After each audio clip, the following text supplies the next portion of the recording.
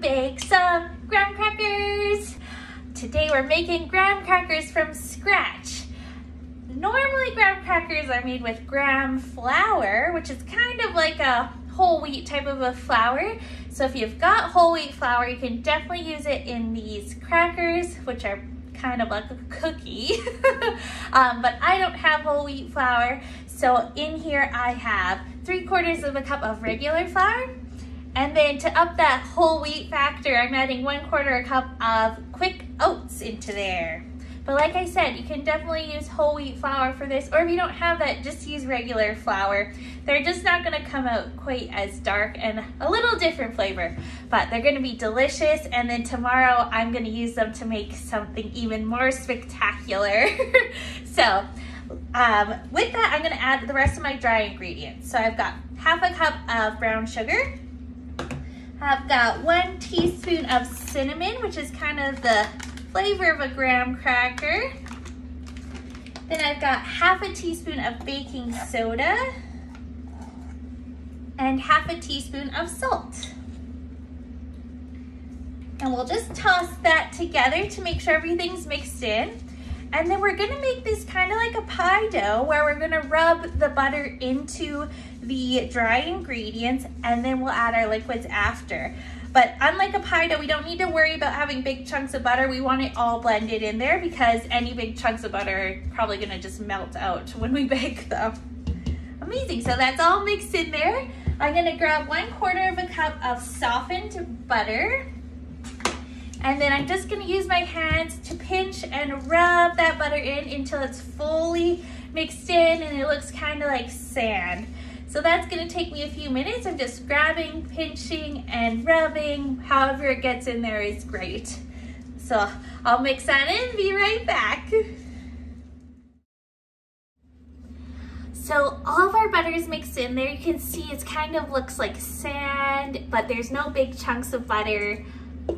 Perfect. So now we're gonna add our wet ingredients. So I've got 1 teaspoon of vanilla extract. This is just artificial vanilla, but if you don't have any vanilla, you can leave it out. If you have the good stuff, use that. And then I also have 2 tablespoons of honey and 2 tablespoons of milk.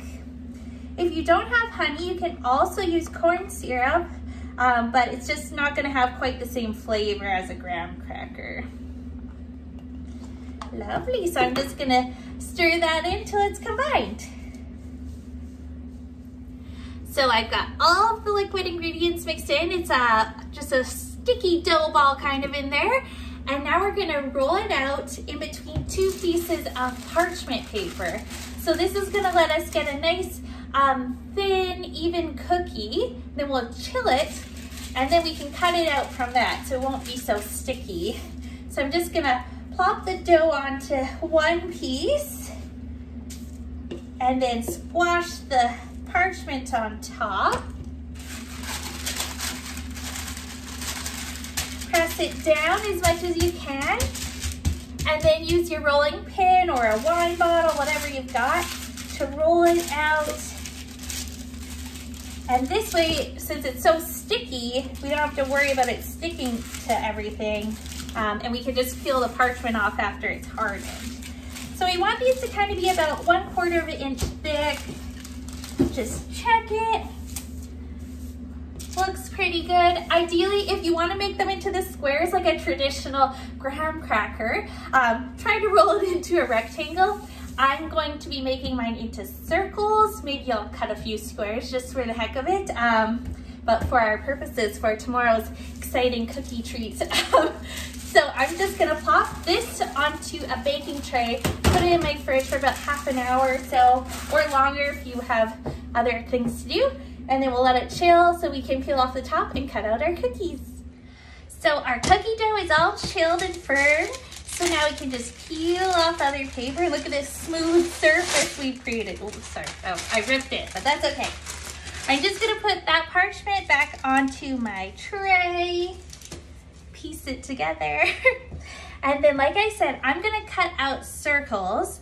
If you do want a regular graham cracker shape, just use your pizza cutter and cut out squares, and then you can dock it with a fork or a skewer to give it that look like one from the box. But I'm just gonna use this glass because I don't have a cookie cutter, and cut out circles.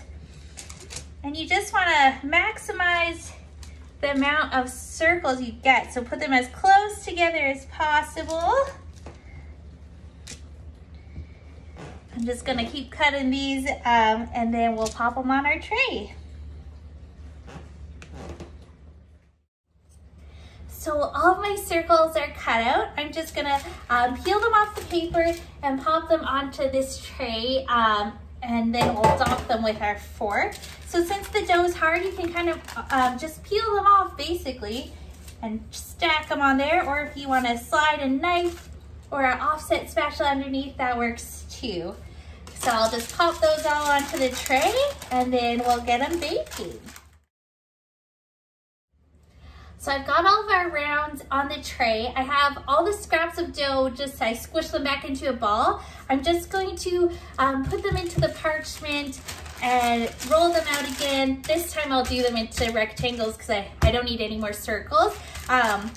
But I'll just pop this back in the fridge while I get the other ones ready, and then I can quickly cut them out and pop them in the oven after these ones are baked. So all of our circles are on our tray ready to go in the oven. I'm just gonna dock them a little bit with a fork, so just poke a couple holes in there.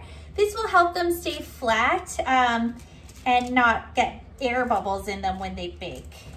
You can make them in a nice pattern or just randomly all over like I'm gonna do.